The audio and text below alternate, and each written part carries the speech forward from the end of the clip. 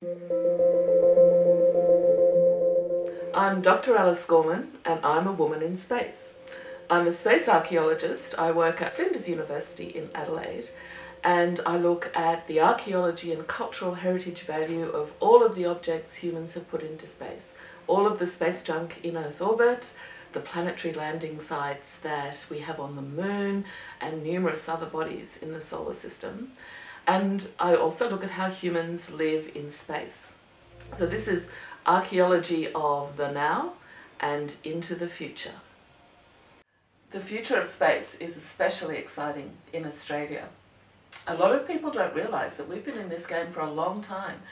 Australia was one of the first nations to host a rocket launch range in the late 1940s that was capable of sending a rocket into space. But what we see happening now is a whole raft of new technologies, innovative researchers, Australians getting engaged in building their own missions and collaborating with a multitude of people overseas. So we've kind of got a renaissance of Australian space at the moment. And the heart of it, I believe, is right here in South Australia, because we've been doing space for a long time in this state. And it's just incredibly exciting to see the ideas and the technologies that are coming out of all the people working in space here. So I think we're going to be out among the stars very soon. What excites me about space is that we have a whole solar system out there that we know so little about.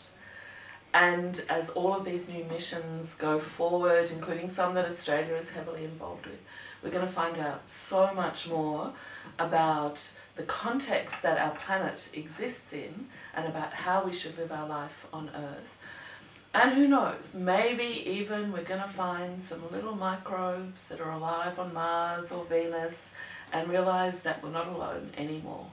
My specialty in space is archaeology. A lot of people think that sounds a little bit strange, but humans have been putting stuff into space since 1957, so we have an incredible archaeological record out there.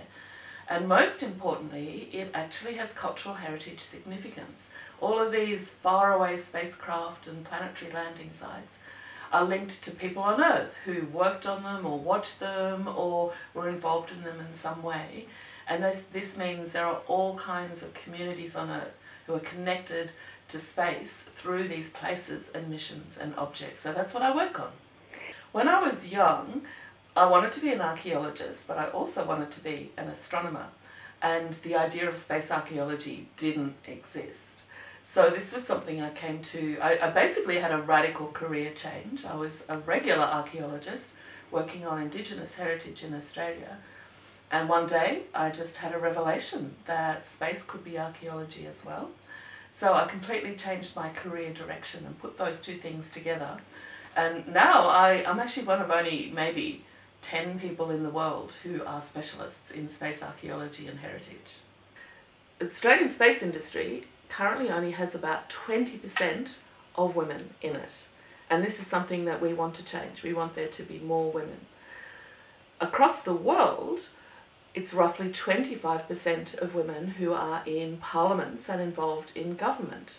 So this means the people who are making the decisions about our future in space are not representing the views of all of humanity. So we need more girls and women out there, skilled up, knowledgeable and engaged in those decision-making processes. But you don't have to be a physicist or an engineer to get involved in space.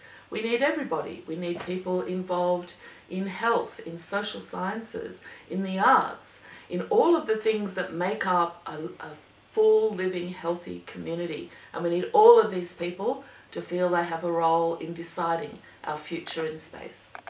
My current project is an archaeological study of the International Space Station. It's our oldest, largest, most complex space habitat in Earth orbit. And quite likely it's going to be deorbited by the end of the decade.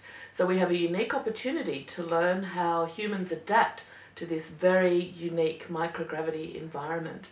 We're looking at how crew use the internal spaces, how they adapt objects to different uses to try and make their life in microgravity a bit smoother. And we're hoping to draw lessons from this, which will actually help people design better space habitats in the future.